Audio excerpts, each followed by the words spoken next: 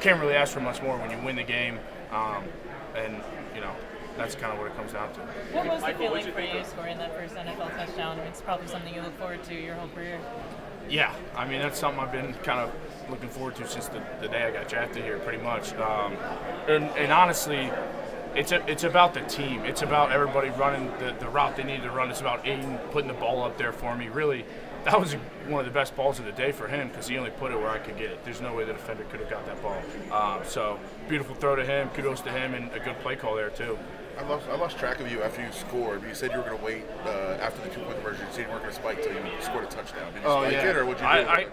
I was blacked out. I have no idea. Yeah. I have no idea what happened. I think I like spun the ball off or something and just kind of stared into the crowd. I'll be honest. I have no idea what happened. I kind of want to watch that too. What the heck was I celebrating there? Did you get the ball, and do you know what to do with it yet? Somebody picked it up for me. I got to find where it is. I have no idea where it is. It might be right behind you there. Is this it? That might be it. I don't know. I'll find out. I don't know. That's pretty cool if somebody just set it in my locker. What'd you think of the poise and leadership of your rookie quarterback tonight? It was impressive, man. I mean, he's cool as the other side of the pillow. Dude is not a rookie. I mean, by years he is, but you know, by action and like you said, that poise that he has in those type of situations, you don't see that often from a rookie quarterback. I mean, like I said last week, way he commands the huddle, way he talks to us, the communication, the confidence. You know, throw a pick down there and early on in the game, and then the way he bounced back is impressive. So I'm glad he's our guy. Josh Jacobs the last couple of weeks has really gotten it going and has somewhat of a breakthrough in the run game. How does it change your offense when he's rolling like that?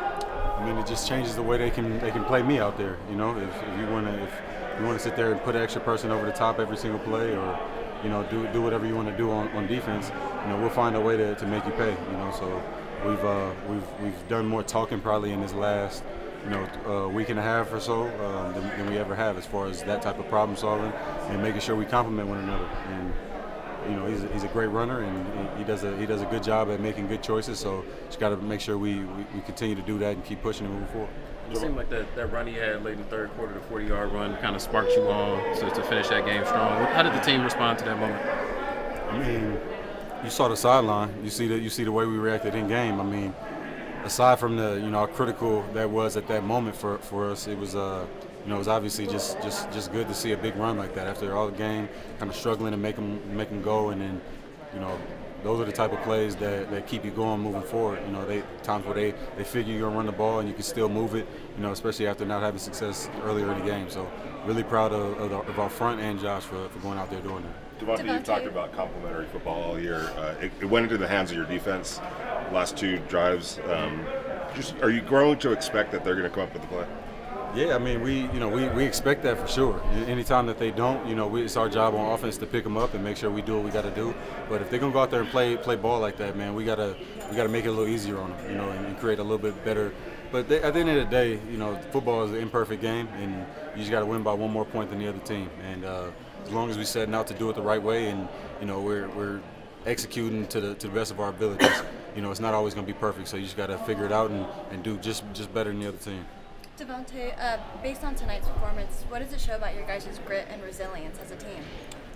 I mean, that's two different games, two totally different games that we put on tape. Last week, coming out and kind of establishing, the run early, and hitting a multitude of different things on offense, and it was kind of easier. And this one, we played against a really tough front, and they had some skilled guys in the back end too. So it's not always going to be easy, like I said, but it shows that we're that type of team. We can grit it out and stay together and finish it no matter what style of ball we got to play.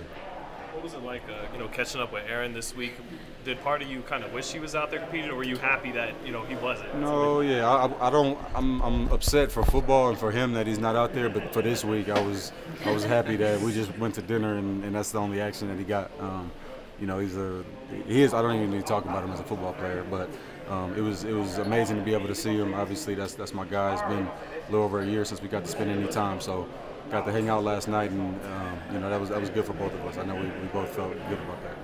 In terms of the aggressiveness of Bo as a play caller, I mean, how much is that something you guys can just kind of get behind? It's now 2 weeks in a row he's done that.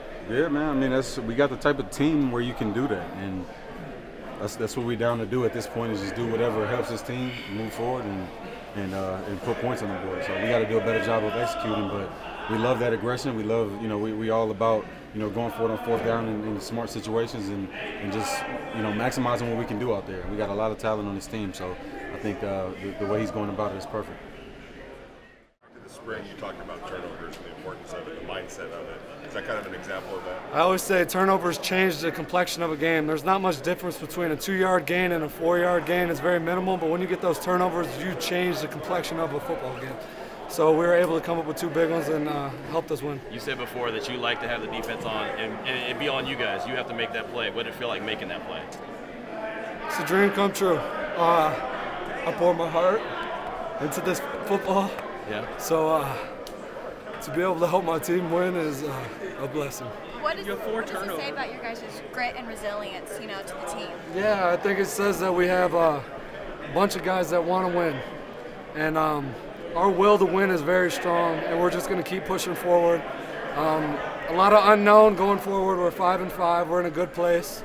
I think we're really meshing as a locker room, so I'm very thankful to be here. You entered here with 1 interception in your career. What do you feel has been the difference for you? I mean, you got 3 now just this season alone. Great team defense. It doesn't happen without the guys around me. They've been making huge plays. One of the interceptions against Green Bay, Marcus Peters tipped it right to me. Divine Diablo does a great job making the quarterback double pump. So none of this happens alone. You got to trust the guys around you and play team defense. So we're going to continue to do that. Kind of along those same lines, so a lot of people had you pegged as just kind of the run stuffer type of guy. How much pride do you take in excelling in the passing game in that sense? I don't know.